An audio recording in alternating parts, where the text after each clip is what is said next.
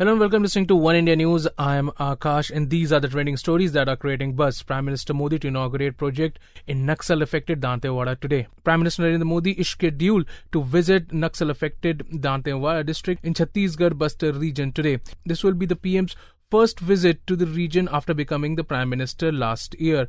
PM Modi is scheduled to inaugurate two projects. They are worth a total of 24,000 crore, a steel plant in Dantewada's Dilmili village and second phase of 140-kilometer railway line from Rahul to Jagaldarpur. Modi will be the first Prime Minister after Rajiv Gandhi to visit the region to inaugurate development projects. Other Prime Ministers since Mr. Gandhi had visited the region but only for election campaign. CAG says Indian Army face acute shortage of ammunition. A day after a public account watchdog CAG pulled up the Defence Ministry on the issue of ammunition management in the Army, the Congress on Saturday said that such reports can only create panic. Commenting on the reports, senior Congress leader PC Chaku said that he was sure that the government would seriously take a note of it and appropriate authorities will try to correct it. Minister for State for External Affairs General V.K. Singh meanwhile refused to make a comment on the report. The CAG himself has served as a defense secretary. He would know better, added Singh. The CAG said it observed the overall holding has been continuously depleting over the years and was not prominent in high-caliber ammunitions, adding the percentage of the high-caliber ammunitions, which was critical, ranged up to 84% during the 5-year period of audit.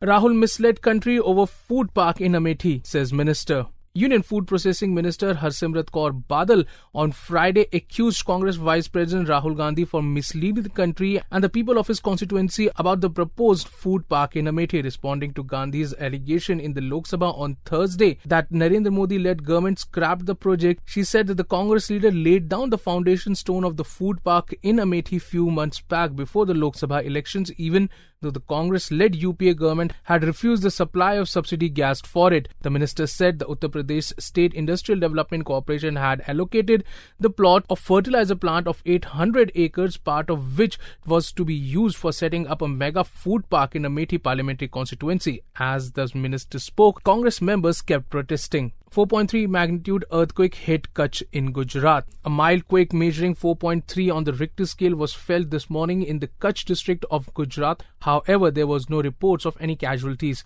A minor earthquake measuring 4.3 on the Richter scale hit the Kutch district at 6:30 a.m. The epicenter of the earthquake was 22 kilometers northwest from Badal town of district. Officials of the Institute of Seismological Research said another minor tremor measuring 2 on the Richter scale was also felt at 7:47 a.m.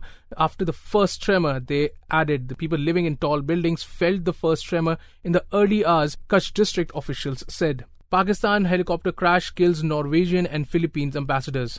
A Pakistan military helicopter carrying diplomats to inspect the tourism project crashed on Friday, killing 7 people, including the ambassadors of Norway and Philippines and the wives of Malaysian and Indonesian ambassadors. Prime Minister Nawaz Sharif was travelling to the mountainous northwest region of Gilgit on a separate aircraft when the accident happened. He returned to Islamabad, his office said. And that's all for now, but for more news and updates, log on to our YouTube channel, www.youtube/OneIndiaNews.